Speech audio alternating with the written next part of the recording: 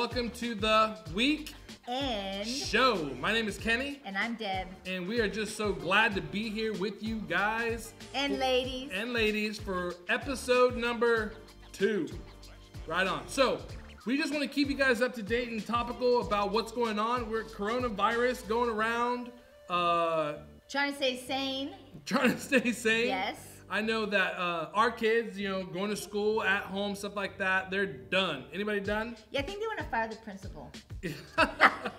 Which is me and him. Yeah, right, us. Anyways, but other things that have been, like driving kids, people insane is like haircuts. Right? Have you seen the haircuts that people are doing to their hair? Well, check this out. Oh my gosh. When the quarantine started, I was in the same predicament. That is right. And so I thought, well, if I'm gonna be under quarantine, let's let my hair grow. Now is the time. Now's the time. Now's the time. So check out this video and watch my hairdo experience. If we hop in the Benz, is that okay? Is it okay if I call you my pride, babe? I ain't no player, I just got a lot of babe. But let me tell you, I like you a lot, babe. I wanna start at the top and the bottom, babe. Now you want the shoe with the red at the bottom. Oh my gosh, the afro was amazing. Just saying. Not amazing. So oh yeah. We had to go back to normal just to keep it normal. I think getting a haircut was the wrong thing. Now growing it out, super great. Wouldn't y'all agree? That's right. I would have lost weight during the summer. It may have walked you instead of you walking it. Yeah. Anyways, but man, have there been some haircuts crazy on TikTok that we found. Check these videos out. Just did a bad thing. I regret the thing I did. And you're wondering what it is. I'll tell you what I did. I did a bad thing.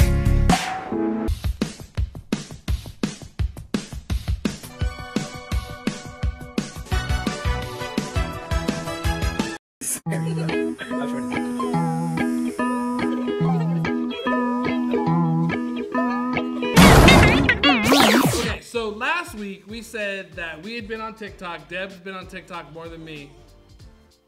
That's not true. No, That's no, not true. not even true. So, are you kidding me? Let me tell you, he's like, oh my gosh. anyways, so we said we would do a dance contest or a dance challenge last week, and so Deb and I, we did dances. We did TikTok dances. So Hey, I just want to clarify that I never said I could dance. Just have to say that. watch this. Didn't even get to cross.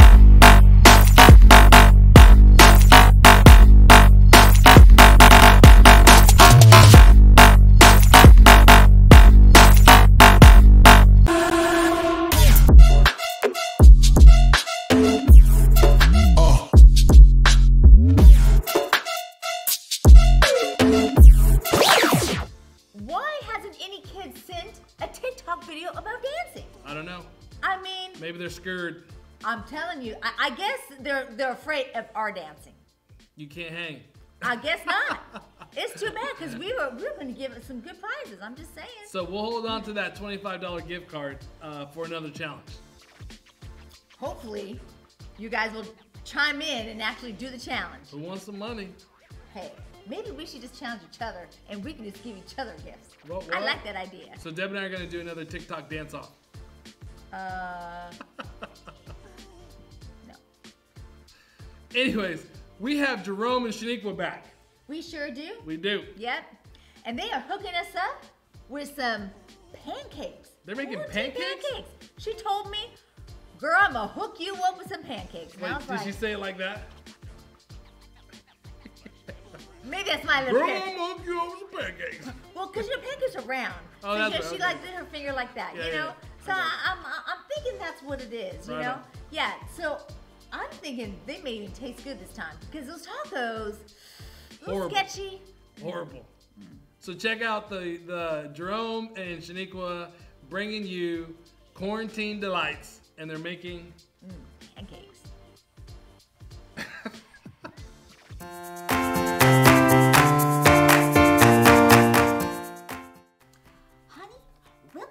quarantine pancakes. We back again. Yes, we are. And today I am actually gonna hook us up with my Granny Opal's back southern pancake recipe. Except this is have a little twist on it because we're under quarantine, and so we're calling it the pancake quarantine. Quarantine pancakes. That's right. Yes, So we are. we're a little softer because we still don't know whose house this Whose is. house is this? We don't know. You know, kitchens are just coming up with shortage these days, and trying to find a place to actually do this, it's just been super hard. So we just find houses. That's right, and this house was unlocked. It sure was. So we thought, you know, we'll just sneak in real quick while everyone's asleep, and we'll just make our pancake and we'll just go. And pack up and leave. That's right. So let's do some quarantine Let's do pancakes. some quarantine pancakes. First of all, Just so you know. all right, so let's get started. Okay, first, we gotta have our egg. So our egg makes everything fluffy and stick together. We So got, we gonna crack it in there? we're gonna crack it in there. Okay, Yeah. I'll crack it in. But you can't get no shells in there. You can't. Okay. Can I trust you? No. I don't think so. So I'm gonna crack it. Okay, so you go like this. So we got That's right. one Got egg. One egg. Okay, you gotta whip that up. So I know you like to whip things up and shake. Yes, you do. I whip my kids. That's what I'm saying. I whip them kids. Okay, next you gotta whip it up really, really good. Okay, we're gonna. You got to switch. You got to switch. If I had a switch, I'd be able to whip it up. Oh, I think you're gonna switch one arm to the next arm because your arm's getting a little tired. Nah, I know you need a little workout going on. I'm good. Okay, the next we need to do is add some milk. Okay, you keep whipping. Wait, what kind of milk is that? I might be. It might bother my stomach later Lactose on. intolerant? Well, don't you fret, because let me tell you, my Granny Opal, she said, honey, you only use almond milk because you get some extra calcium in there. That's right, extra calcium. So we're gonna pour it up in there. 1930s. Yes, they did. My grandma lived on a farm, Miss Opal, back in the southern country. Let me tell you, they be milking them almonds. That's right.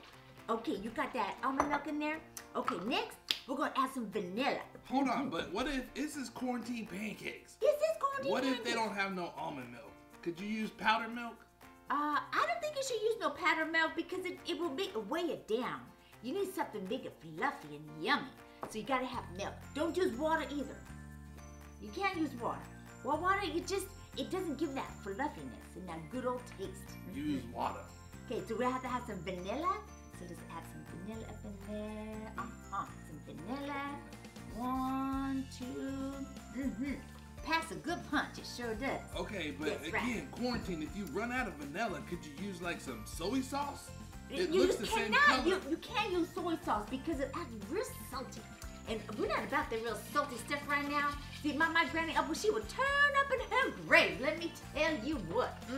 She Okay. would. Okay, next we gotta Use soy sauce. we gotta add some protein.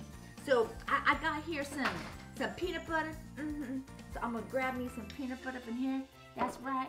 Because you know, gotta have that protein to make you nice and strong. You wanna keep your little bicep, your big bicep. And oh, there you go. Could Okay. you use like a piece of chicken? Chicken is protein.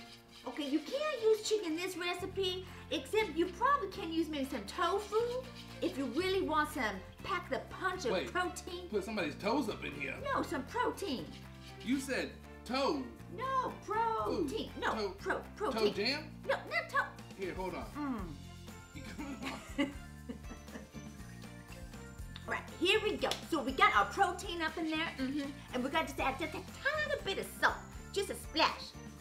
Because it has to like make it all taste good.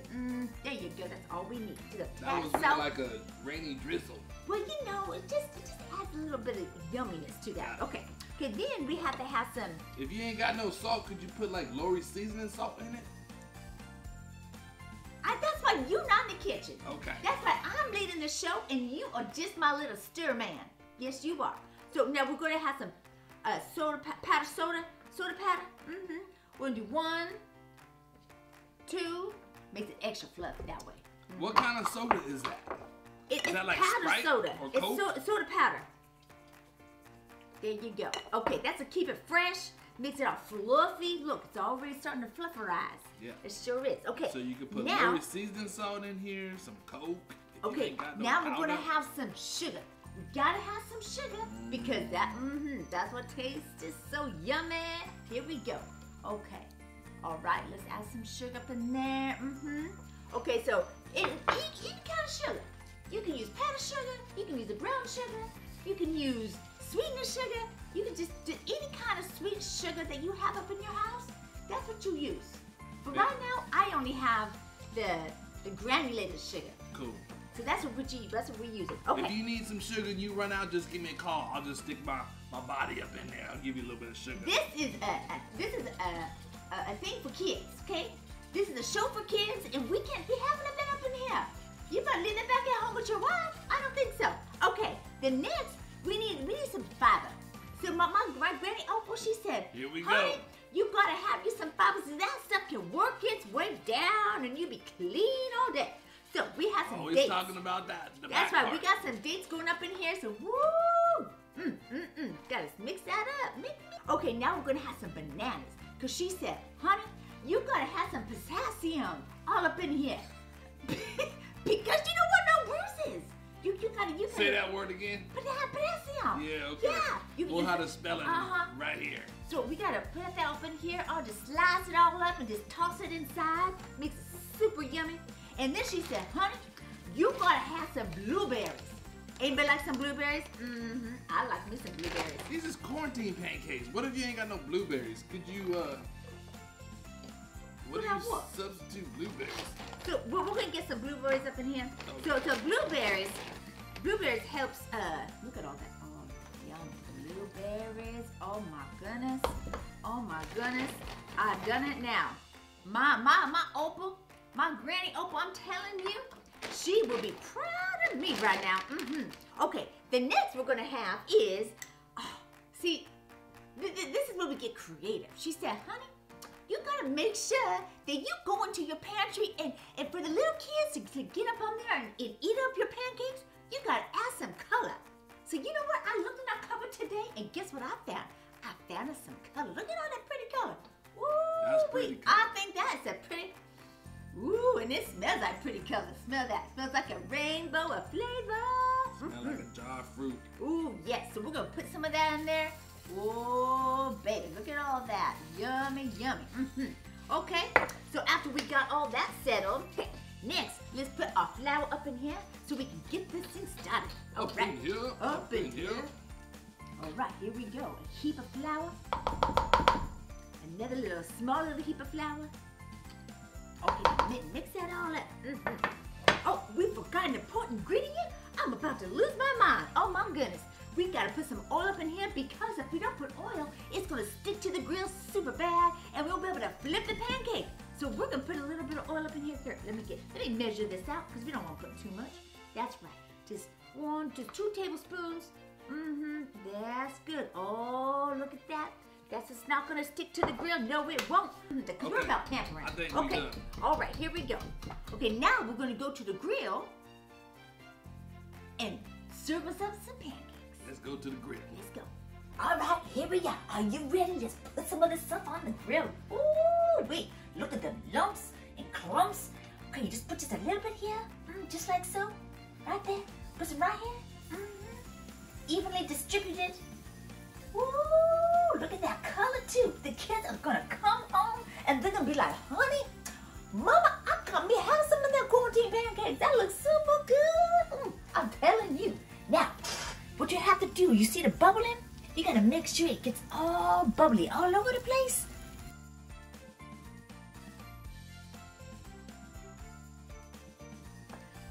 Child, here we go. Looks good. Our quarantine pancake. Look at that fluffiness and that brown, nice little color on top. It's got a good color. Perfect color. All right, get a cut into it like so. I'm gonna put some syrup on it, cause nothing like sweet syrup and little pancakes. Then dip it in like so, and just slide it in. That's right. I'm just gonna slide it in. Woo-wee. Bon appetit. Let me tell you, child, my granny Opal will be torn up in her grave. Come on, girl, you put your foot in it. So, you put other things in it too. Anyways, back to the quarantine pancake. Why don't you try it at home?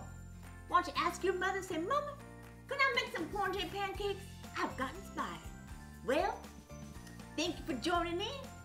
We'll see you next time. Bye. Bye-bye.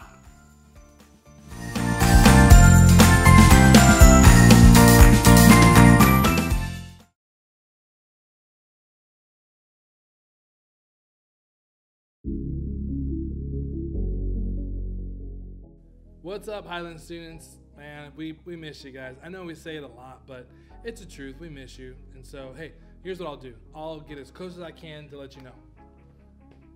We miss you. Hopefully I didn't have any boogers in my nose. Here's a question. Do you avoid the things that you do not like? Do you avoid the things that you don't like? And you're going, duh, Kenny. Of course I don't like run to or try and participate in the things that I don't like because I don't like them. Kind of a dumb question. Well, hear me out, because then we have to think about, well, what are some of the things that we don't like that we avoid? Like when I was growing up, I avoided at all cost vegetables. Hate them. Hate vegetables. My grandmother used to make string beans, but out of the can. Oh my gosh, gross. And here's the deal. So we would have to sit at the table until we finished our plates. And I would sit at the table for hours. And sometimes the stinking dog wouldn't even eat the vegetables. And so we were just stuck, right? So what do I do today? Well, I would say when I had the opportunity, I avoided vegetables because I hated them. I didn't like them. I did not want them. I did not like them, Sam I am. No green eggs, no ham. Well, I'd eat ham, but no vegetables. And so, again, some of the things that we don't like, we avoid when we can. Another thing that I was thinking about, which it's kind of gross, but I'm gonna go here anyways. I don't like picking up dog poop. I hate it. So when I was young, whose chore do you think that it was to pick up the dog poop? This guy. And so when I got older and had a dog of my own, when I got married, when we had kids, guess what I did? I didn't like it. So I avoided it. You know what I did? I made it a chore for our kids. So I didn't have to do it, because let's just be honest. I remember when I was growing up and I had to, pick up the dog poop, like I'd go out there and literally the whole time that I was out there picking up the dog poop, like I was dry heaving, like when you throw up but nothing comes up. It was sad. My eyes would be watering. Didn't like it. So when I could, I avoided it. But we have to, and that's just vegetables and dog poop. One is harmful for your esophagus and, the way you look, especially if, the people that, think you're cool are watching you pick up dog poop and you're over there dry heaving. It's harmful for your, your social, status. Don't pick up dog poop when people are watching. But vegetables are actually, they're good for you. They're healthy. You should be eating vegetables. So some things that we avoid because we don't like them, some of them are harmful and could ruin our reputation. Some of them are good and healthy, and we should. Here's the crazy thing. Sometimes we could apply that whole concept of, avoiding things that we don't like to Scripture. Depending on where we're at in our lives, we can take today, going through this COVID-19 and shelter in place. Nobody likes it. I mean, across the board, I would say there is nobody that likes, the place or the situation that we find ourselves in. For again, a lack of a better word, it sucks. And so we try to avoid the answers and how we should respond to this thing that we don't like. And I would say the answers that I would look for, and you probably too, would be in Scripture. And so what do? Because we don't like the answers that we would get from truth, God's word is what do we avoid it? We avoid it because, like, let's just be honest. We want it our way. We want to do it our way. We want the things that we like and that make us happy and that are fun and that are, awesome and thrilling and all those other kind of things. That's what we want.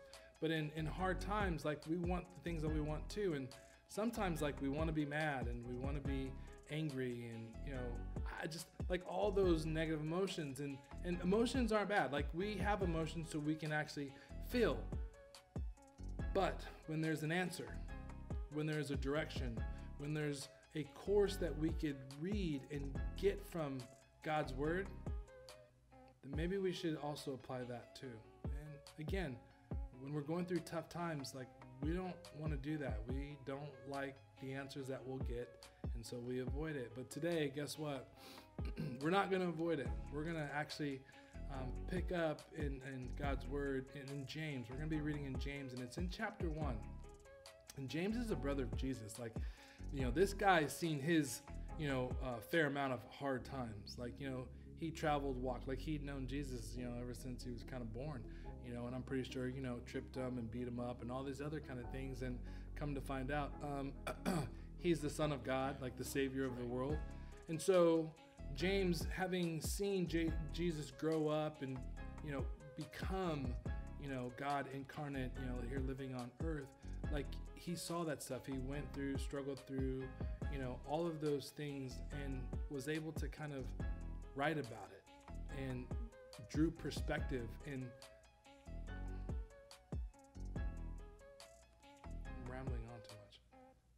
So we're going to pick up in James, where James has some words that, like, in tough times, we don't like to hear them.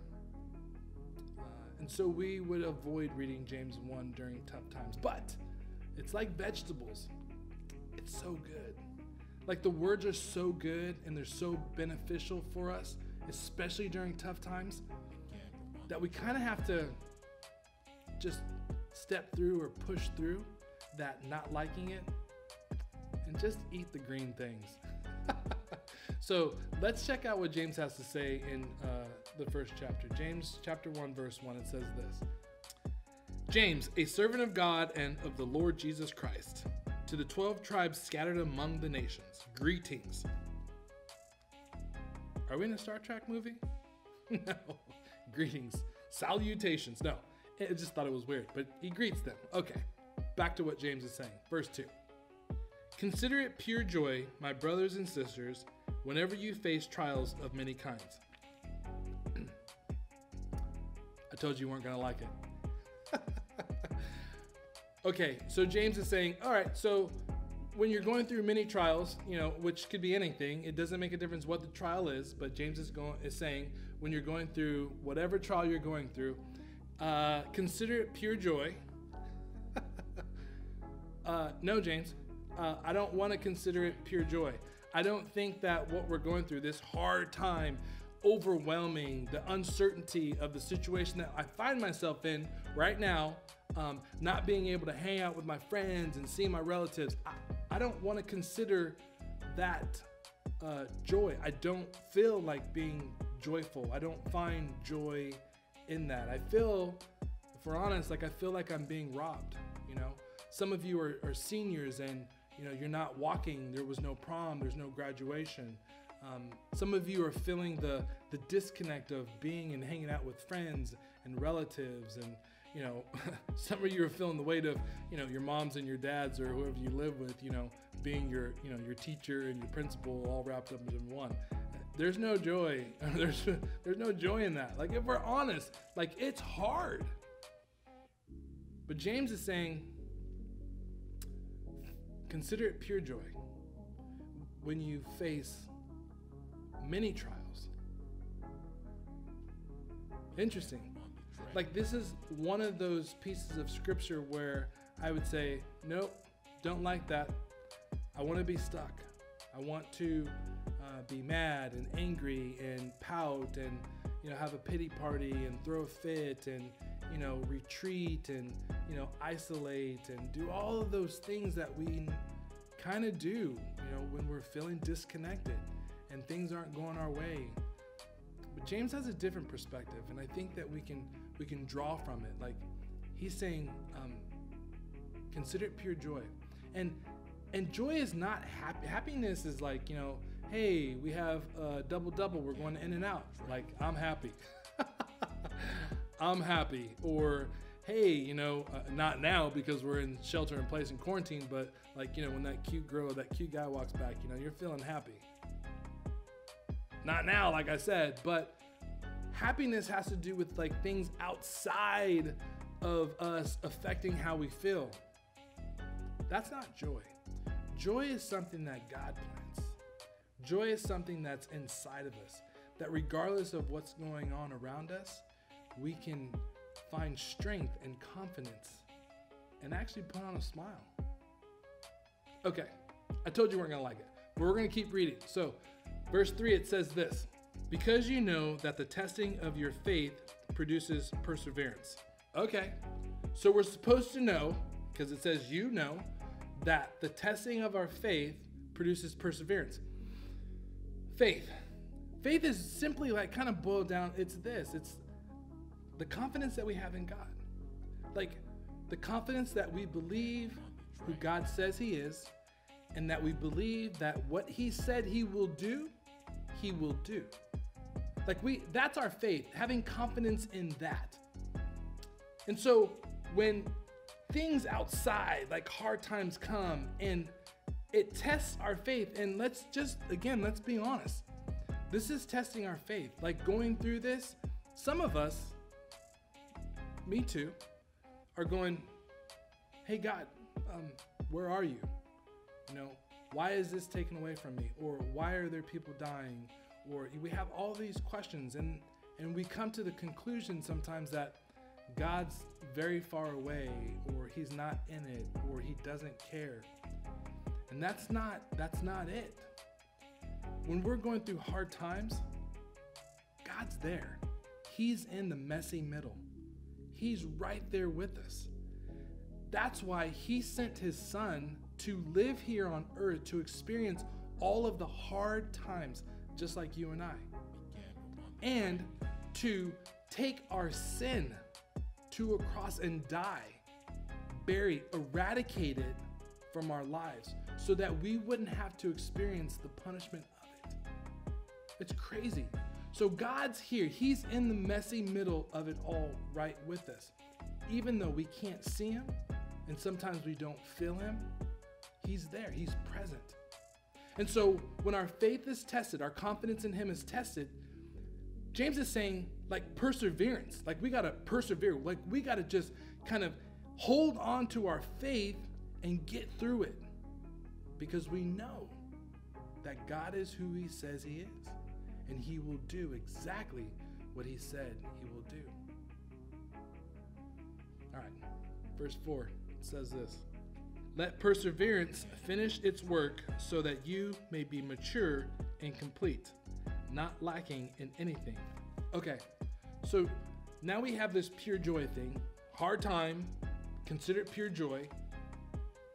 Our testing of our faith is going to lead to perseverance. And now we have to let perseverance work itself out, like complete. Like, we got to get to the end of this. Like, if we can have confidence that God is who he says he is, like, we can have strong faith. Like, we can get through this. Even though, like, things are going bad and south around us, we can hang in there because we have confidence in God. And if we persevere and we get to the end of this, James is saying that we become mature. It's like going to the gym and lifting weights. Like, over time, if we get through a set or a workout, and over time, like, we will build muscle. And faith is a muscle. Like, if we don't exercise our faith, and that's what trials are. If we don't have anything to exercise our faith, we don't grow stronger. But because we go through hard times, and how we go through hard times, relying and trusting in God, having faith in him to get us through, we become stronger in our faith. We become closer to God. We become mature. And not only that, we become complete, and we don't lack in anything. And so, in our circumstances where we find ourselves right now, we don't like what James is saying. Because again, if we're honest, we want to be mad. We want to be mad because we've just felt like we've been robbed. And James is saying, and I think and I truly believe it's from the lips of God, is that, okay, you can be mad, but in your emotion, could you not lose grip of your faith? Like, you can be mad, but know that God is still God, and we will get through this. You can be upset that you didn't go to prom, or you're not graduating, you're not walking, and all that stuff. And I mean, yeah, that it sucks. You can be upset and mad and angry at that, but allow this trial to test your faith. And in the testing, know that God, you have confidence in God, and He will, and He is in the messy middle, and He will get us through. We'll be more mature, we'll be complete, and we won't be lacking anything. Do you know why? Because God, in our confidence in Him, supplies us everything that we need. Hey guys, I want to thank you so much for allowing me to share this piece of scripture. Again, maybe some of us don't like the answer on what James is saying, but you know, it's like some vegetables. Even though we don't like it, we shouldn't avoid it. We should actually just take a bite because it's good for us. It's really good for us. And hopefully the words of James encourages you to find joy in the messy middle of your lives, in our lives right now, so that we can have confidence in God and we can get through this together. Hey, see you guys next week. Kenny, thank you so much for wrapping up the message. We hope that you as youth felt encouraged and your spirits were just fed. Just thank you so much, man. That was awesome. We're all going through it. Appreciate it. Yep. So, and like we did last week, we always want to make sure that we have a musical element to it, because sometimes, in some of us, that's how we connect most to God. So, hear that. Check this song out. Hey folks, Sunday morning here for me. Wife's out there cooking breakfast to celebrate my birthday. So, yes. Kenny asked me to play another song for you. So this is Reckless Love by Corey Asbury, and I hope you enjoy.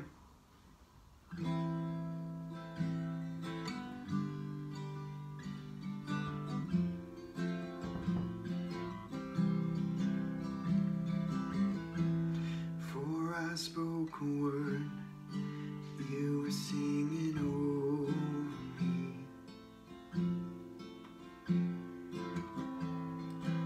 You have been so good to me.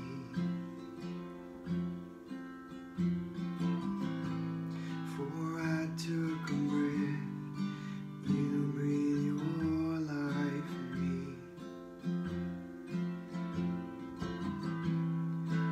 You have been so kind to me. Oh, the overwhelming, never-ending, reckless love of God. Oh, it chases me down, fights till I'm found, leaves 99. I couldn't earn it, I don't deserve it, still you give yourself away. Oh, the overwhelming, never-ending, reckless love of God.